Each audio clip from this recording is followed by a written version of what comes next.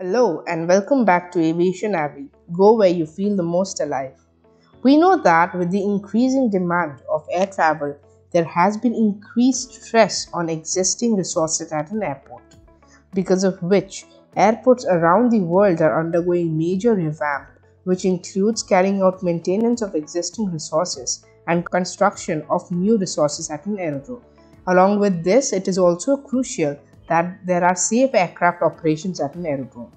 So with this video, we will walk down some of the safety measures used at an aerodrome for denoting restricted use areas which may be there for construction works going on or maintenance works going on at an aerodrome. So let's dive into Chapter 7 of ICAO Annex 14, that is visual aids for denoting restricted use areas.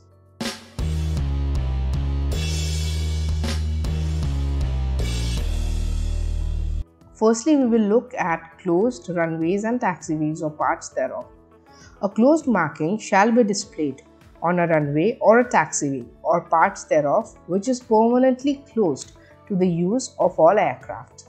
A closed marking in case of temporary closure of runway, taxiway or parts thereof can be omitted only when the closure is for a short duration and adequate warning is given by air traffic services. So a closed marking on a runway is white in color and that on a taxiway is yellow in color. We'll look at the specifications of these markings shortly. So on a runway, a closed marking shall be placed at each end of the runway or parts thereof declared closed, and additional marking shall be placed that the maximum interval between the markings should not exceed 300 meters. So suppose we have closed this runway as in the image. So there is a cross marking placed at each end of the runway and the intervening cross markings are placed such that the maximum distance between the two markings does not exceed 300 meters. And when there is a closure of a taxiway, in that case the crossed marking should be placed at each end of the taxiway that is closed or the part that is closed. So as we discussed, the cross marking on the runway should be white and that on the taxiway should be yellow. So when the marking is on the runway, it should be a cross marking evenly oriented about the runway center line. The length of the cross marking should be 36 meters. The width of this marking should be 1.8 meters and this distance between the cross should be 14.5 meters. And in case this marking is on a taxiway, this length here should be 9 meters. The width of the marking should be 1.5 meters. So when an area is temporarily closed, fragile barriers or markers utilizing material other than paint or any other suitable material may be provided in order to identify the closed area. So let us consider the case when the runway 05R is closed. So in this case, there is a runway closure marker and there are barriers and obstruction lights installed to denote the part that is closed. The taxiway centerline marking leading to the runway have been omitted and the lights leading to the runway have been deactivated. The threshold marking at the beginning of runway 05R have been omitted. There is also a stop bar installed. So these are the measures that can be used to carry out construction or maintenance work safely at an aerodrome. So this basically alerts all the stakeholders that there is some construction work going on and that area is restricted for usage. So as we understood how the unserviceable area is denoted, let us look at the specifications of devices that are used for denoting unserviceable areas. These markers can consist of flags, cones or marker boards. Firstly, unserviceability flag should be at least 0.5 meters square and red, orange or yellow or any one of these colors in combination with white can be used.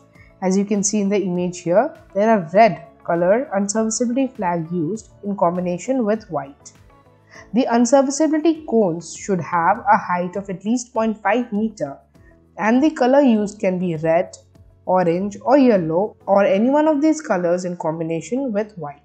As you can see in the image, this is an unserviceability cone.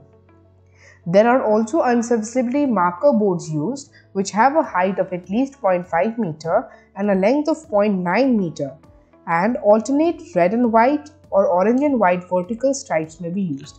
As you can see here, these are the unserviceable marker boards used here. There should also be an unserviceability light that is installed on the marker boards or the area that is denoted as unserviceable area or area of restricted use.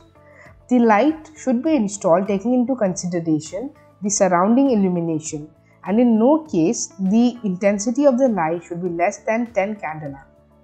The light should be red in color, as you can see in the image here.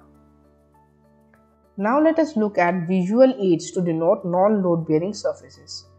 Shoulders of taxiways, runway turn pads, holding bays and aprons, and other non-load bearing surfaces which cannot readily be distinguished from load bearing surfaces and which, if used by an aircraft, might lead to damage to the aircraft, shall have the boundary between such areas and the load bearing surfaces marked by a taxi side stripe marking.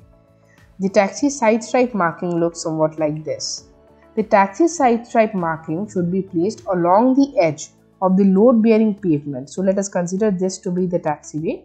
So this should be placed along the edge of the load bearing pavement, with the outer edge of the marking approximately on the edge of the load bearing pavement. So this taxi side stripe marking should consist of a pair of solid lines, each 15 cm wide and is placed 15 cm apart, and it should be yellow in color. Lastly, let us look at the pre-threshold area. When the surface before the threshold is paved and exceeds 60 meters in length and is not suitable for normal use of aircraft, the entire length before the threshold should be marked with a chevron marking.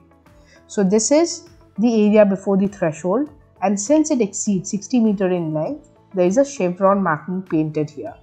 Practically, this marking looks somewhat like this. The chevron marking should be of a conspicuous color and should be in contrast to the marking that is used on the runway.